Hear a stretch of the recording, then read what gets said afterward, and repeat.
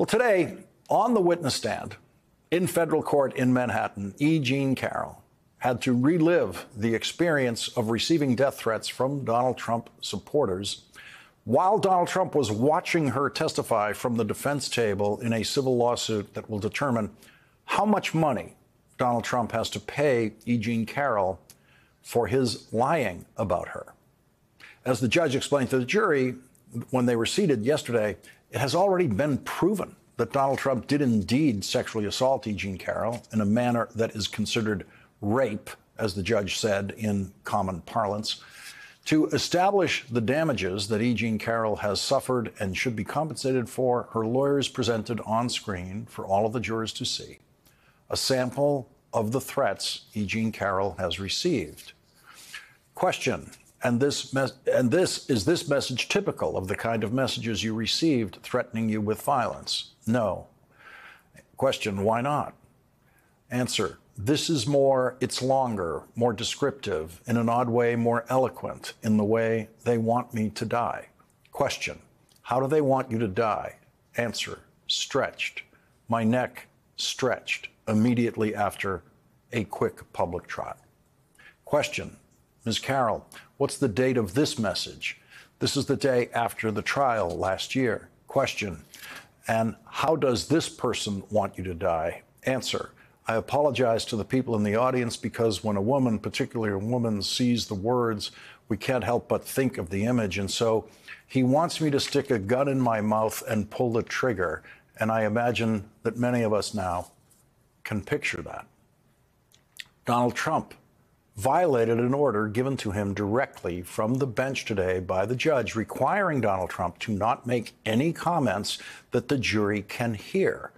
Later, with the jury out of the courtroom, E. Jean Carroll's co-counsel, Sean Crowley, told Judge Lewis Kaplan, quote, the defendant has been making statements that, again, we can hear at the counsel table. Some of the jurors are sitting closer to him than we are. He said it is a witch hunt. It really is a con job. And when you played the last video, he said, it's true. That was a video of Donald Trump lying about E. Jean Carroll. Judge Kaplan said, Mr. Trump has the right to present here.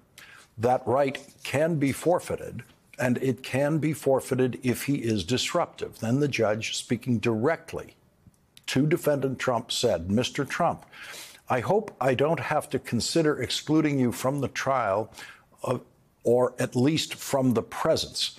I understand you're probably very eager for me to do that. Mr. Trump, I would love it. The judge, I know you would. You just can't control yourself in these circumstances, apparently.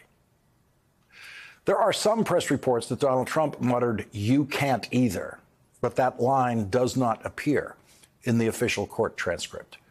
Donald Trump is on trial for not being able to control himself when he raped E. Jean Carroll in a department store in Manhattan, and not being able to control himself when he lies about E. Jean Carroll. The last thing competent Trump lawyers would want in the courtroom is an exhibition of Donald Trump being unable to control himself.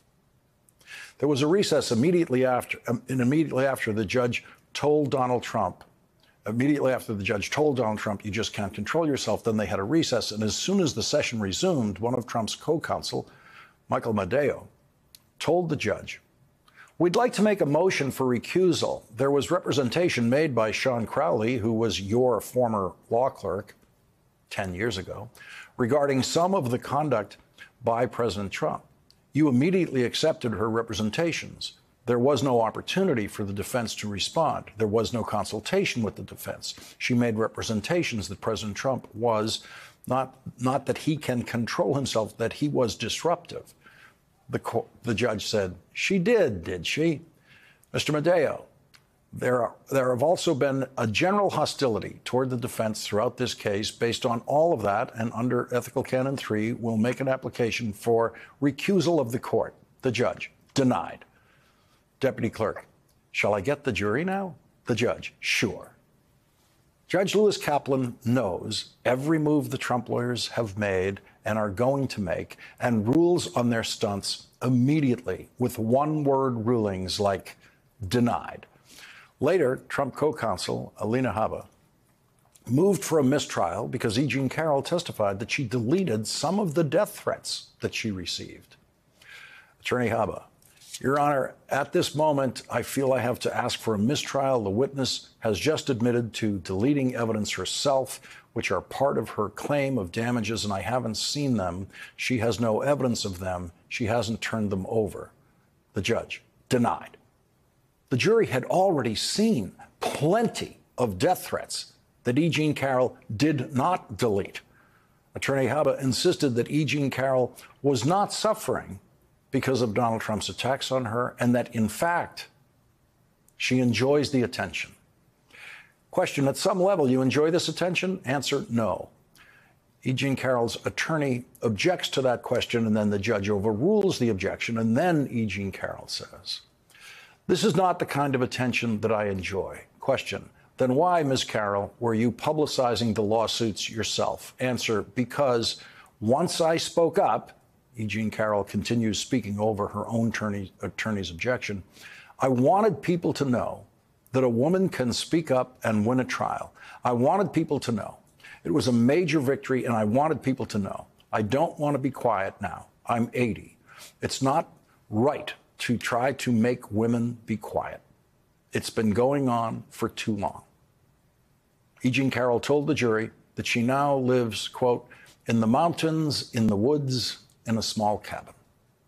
She described what Donald Trump has done to her life and the security precautions she has had to take, including her new dog, a pit bull, who was a rescue, who patrols her property inside an electronic fence. E. Jean Carroll described how a simple trip to a grocery store can become terrifying for her.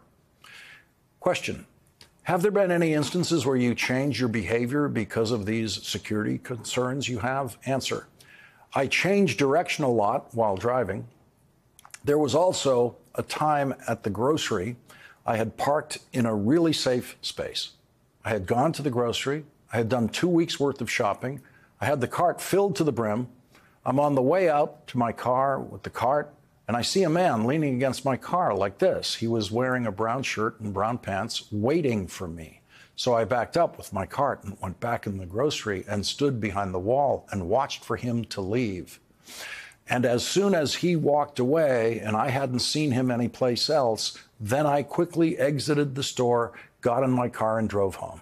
When I arrived in the driveway and opened my car door, I discovered that I had left my entire cart of groceries in the grocery store. That's how hyper alert I am. I was way more attentive to my surroundings than I was to the food I had just bought. Her lawyer asked E. Jean Carroll what other security steps she has taken. Answer, I alerted the neighbors to be on the watch, and I bought bullets for the gun I had inherited from my father. Question, where do you keep that gun? Answer, by my bed.